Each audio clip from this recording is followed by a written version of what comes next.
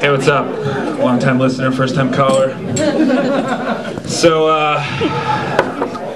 being a fat guy's going pretty good for me. I'm sure half the crowd can attest to that. I actually wanted to be going to the gym. I was looking to slim up a little bit, so last summer I decided to go in the mornings. You know, you wake up in the morning, but I work in finance, so friggin', like, in order to work in finance, you have to be there really early before the market starts, so that if anybody has some sort of like flip out fuck thing with their account, you fix it like before anybody loses their shit. So we have the option of going in the morning at like 5:30 in the morning. Well, that's when the gym opens up. So I freaking go down there at like 5:30. I'm like brain dead to the world. I'm like, I am legend. I walk into the place. I do my thing. I come home. This one day, I fucking come home to my house. I open the door and I look up and there's like a bat like swooping around my living room. I'm like, oh, what the fuck, I go?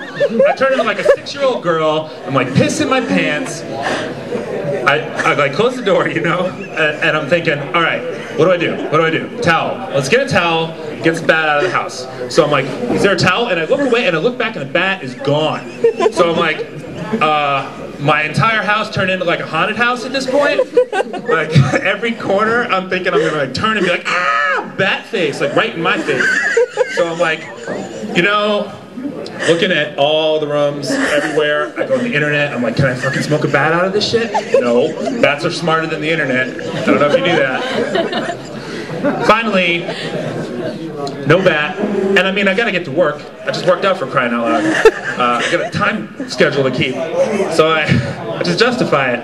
You know, maybe that bat left. Maybe it squeezed through that little hole between the AC and the window. Maybe it left when I was looking for a towel. It's probably gone. So I'm cool with it. About 2 days later, I tell my wife, hey, I found a bat in the house. Oh, did you catch it? I'm like, no. Word to the wise, my friends. Never tell your wife that you found creepy vermin in your house and didn't catch it. Word. All right, so you guys miss the summer? Because I do. If you want a little taste of summer, feel the old sunburn on the back, I suggest you have your wife shave your back with a rusty old razor. That will feel like a sunburn in no time. Let's see. I used to work in a tampon factory. No shit. Born and raised.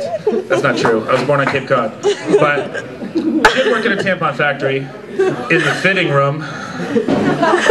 That's the joke around town. I didn't write that. That's been in the town for centuries. However, I did quit because they listen to country music. Apparently, for me, slaving away in an assembly line for a week and a half, okay, country music, whoa, getting the fuck out of this place. Kind of a music elitist, I'd say. Like, people are always coming up to me and being like, hey man, you heard that new song? You know the one, by insert new band here, and I'm like, no man, I don't have cable, I don't listen to the radio, I have no idea what you're talking about. No, you know it. You'll know when I play it. No, I don't have a direct line to like the Matrix operator where I can be like, Tank, download me all the crappy new songs that have come out for the past 3 months. Oh, that song. That's what you meant. So this open mic thing's kind of like karaoke, I guess. You know, kind of a round robin deal. You guys like karaoke? There's some rules you should follow the next time you go sing karaoke to ultimate crowd pleasing capabilities. Rule number 1, pick a song everybody knows. Don't go up there thinking that that third song that ABBA wrote was awesome. You know, Fernando, that was good. Dancing Queen, but yo, that third song, woo, it's gonna smoke this crowd. Secondly, don't pick a song that has a lot of downtime. Like, you might think you're a good dancer, but 16 measures comes up on that little screen and you're like, oh yeah, what? I'm gonna roll the dice. Robots. Alright, now I'm just gonna stand here and wait for that little thing to move until it comes time for me to sing again. And third, never pick a song that repeats the same fucking lyric for like a minute and a half at the end.